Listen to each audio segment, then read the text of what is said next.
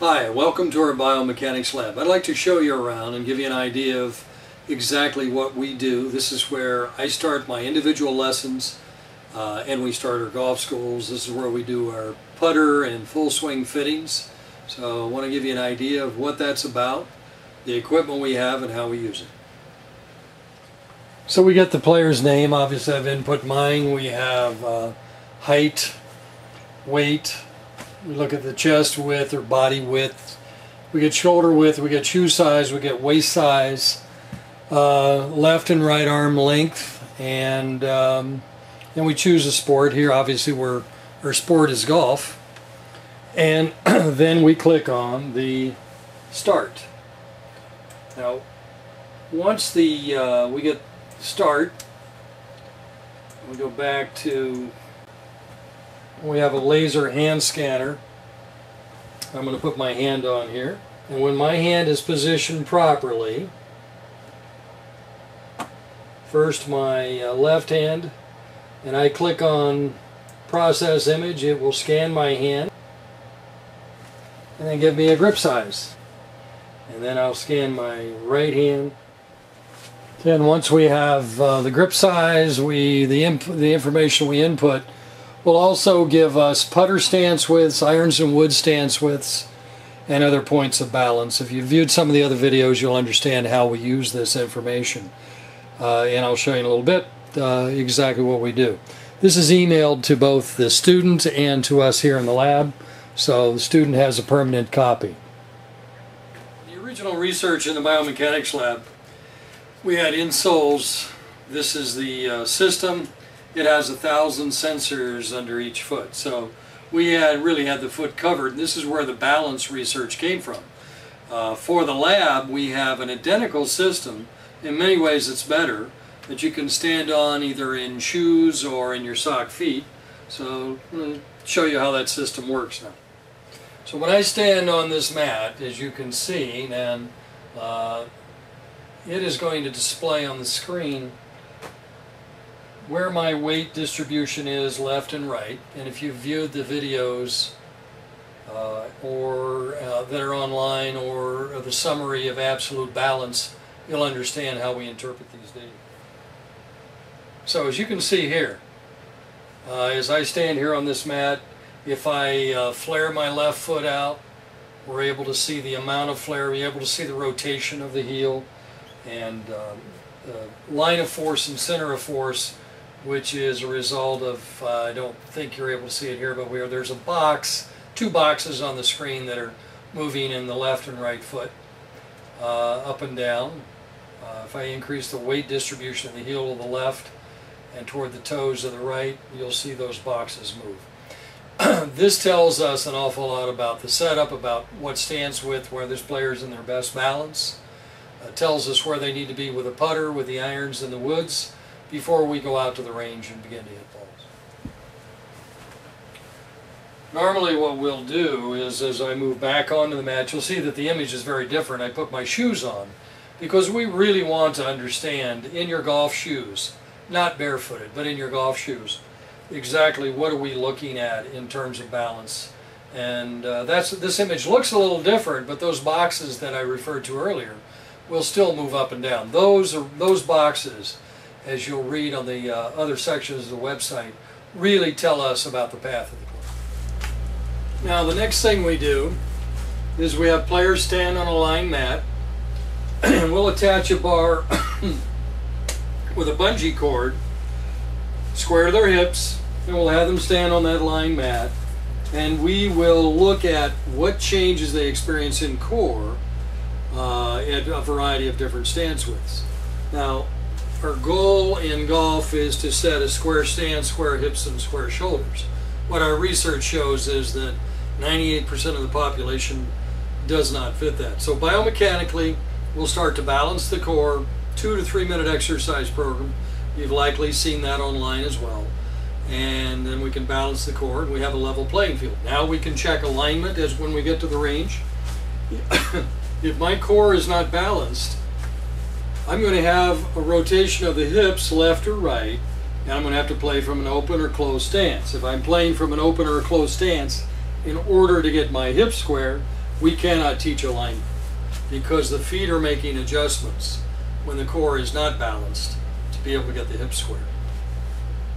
Once we know that we have a level playing field, the stance, hips are square now, we will check the effect that stance width has on core rotation. Everybody has a series of points where they're going to be in balance. The email I showed you a few moments ago, where your stance widths are listed online, we mark on a yardstick, much like this one is marked, and we'll put it down on the mat and we'll have them check their core and the effect different stance widths have on core rotation. Let's take a look at mine. Now my numbers for a balanced stance width are based upon my body mass. One of my numbers, for example, is 19 inches. So here I am standing at 19 inches. I get set, I add my knee flex, and my hips, now that my core is balanced, are parallel. If I step to a point that is not one of my balanced stance widths, and I add knee flex, my hips rotate left or open. And that means then my weight is moved forward in the right foot, and I can feel it toward the heel of my left. That's the path my club will track in the backswing. If I try and maintain my posture, I'm going to get stuck in the backswing. Club moves up and it's going to loop. Multiple things will create changes in your center of force, line of force, if you've read that information online. And one of them in particular is stance width. Now the next thing we look at is posture. And in posture, we're looking at an angle of the body. This came out of the research in the Citanella Biomechanics Lab, Dr. Job's lab, that this is an angle that dictates what my spine angle will be and what my thigh angle will be. We measure it with a digital protractor. There's a bubble here. We measure it 90 degrees to the ground. Now when I have my proper posture, I have maximum rotation if I have a balanced stance width. Now this is where we begin to see that the variables begin to work together. I'm going to take a weight that has two 10-pound discs, find my stance width that I've determined. And by the way, as you look at stance width, you only have 2 and sometimes 3 stance widths as you're going to use in your golf swing. You have one for putter, one for irons, and one for woods. Sometimes the irons and putter are the same. So once you find that, you get in, you take this weight, we put it across your chest. For the ladies, we have a 10-pound weight. We get the setup, and this naturally sets the angles of that arm. And this is from here I'll have maximum rotation with the least amount of resistance, maximum range of motion. If I simply change that posture, come up a little bit, my rotation is restricted. So I want to be in that posture. We get players with all different postures. The more shallow this angle is, meaning closer to the body as you rotate your palms forward. Mine's out here. I have players here.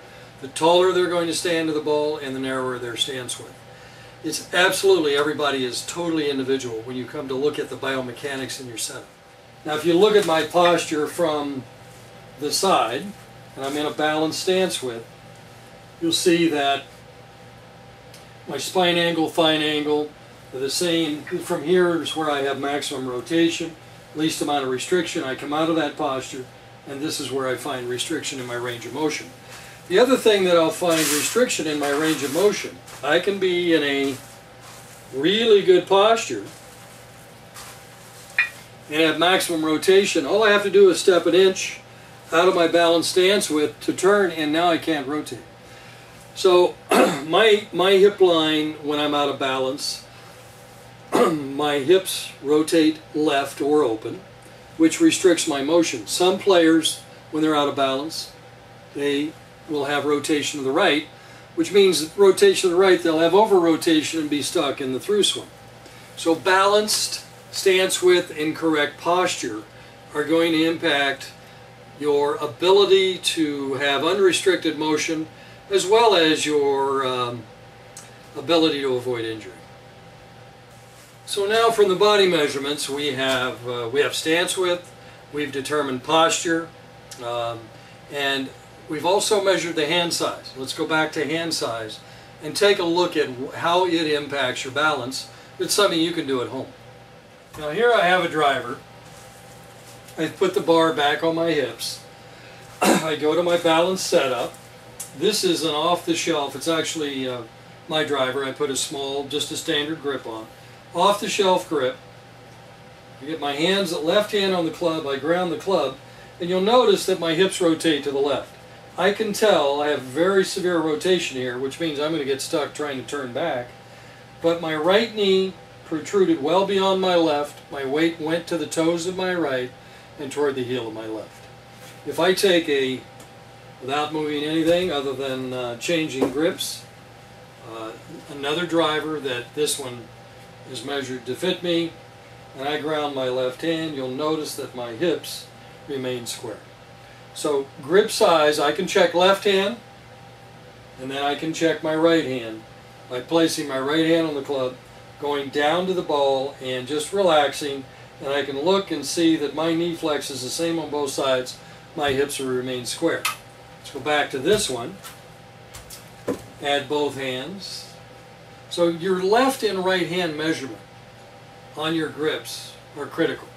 Your average grip has a 60 to 80 mil taper, and historically left hand's the only hand that's been measured. We measure both hands because now I want to check the roll of my right hand, and sure enough my right hand is much too small and my hips rotate to the right. So you can check your driver, you can check your irons, you can check your putter, doing the same thing. Check first your left hand, then check your right hand.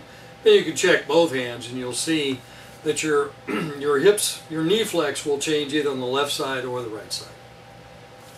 Now the other thing we can do in the Biomechanics Lab is look at club face aim. We have a rod that has a magnet on it. It'll go right on the face of your irons, and we can teach you how to aim your club face right at a target every time. And we can take a look at your putter. Here is an aluminum triangle. This is a place for a ball. Slides in against the face of the putter. Pull the string line out, and we can show you how you're aimed with your putter. Not only can we show you how you're aimed, but we can teach you how to aim at a toothpick at 6 feet simply by having the proper stance width and the proper ball position. Your club path comes out of your balance. Your putter face and your iron and wood's aim comes out of your stance width and ball position and how you approach the ball. Those videos are online elsewhere on this site on how to aim your club face. So if you want to take a look at our golf schools or look into an individual lesson, that information is also available on the site. But this is our Biomechanics Lab, and thanks for your time.